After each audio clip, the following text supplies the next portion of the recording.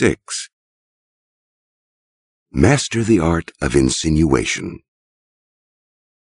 You can't pass through life without in one way or another trying to persuade people of something.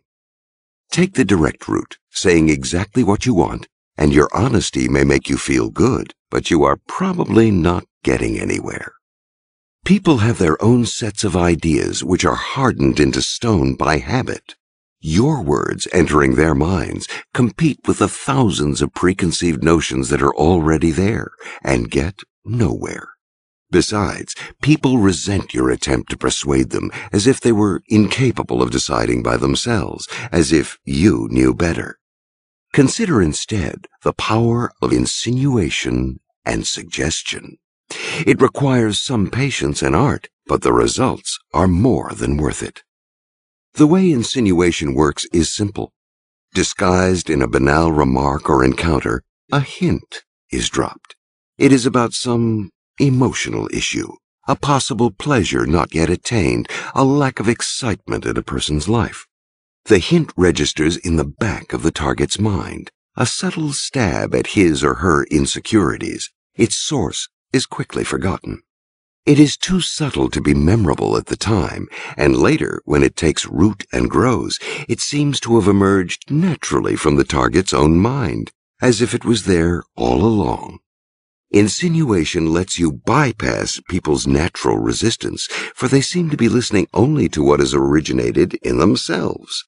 It is a language on its own, communicating directly with the unconscious.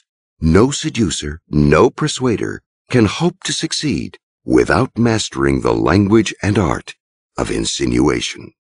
Slips of the tongue, apparently inadvertent sleep-on-it comments, alluring references, statements for which you quickly apologize, all of these have immense insinuating power.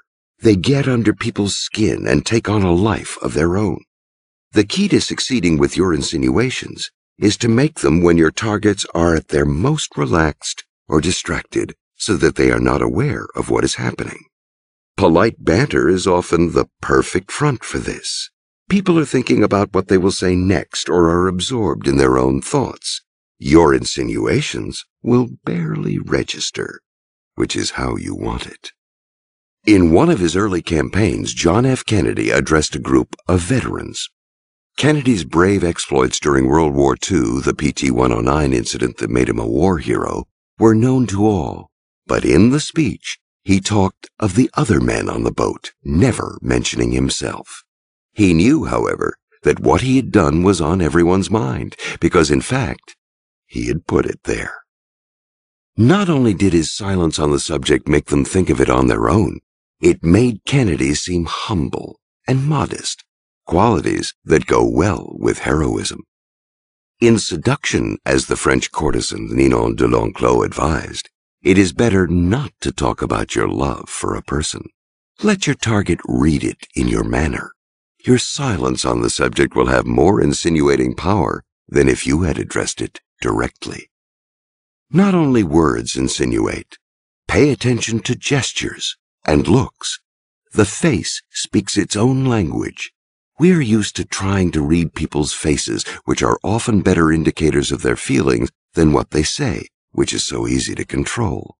Since people are always reading your looks, use them to transmit the insinuating signals you choose.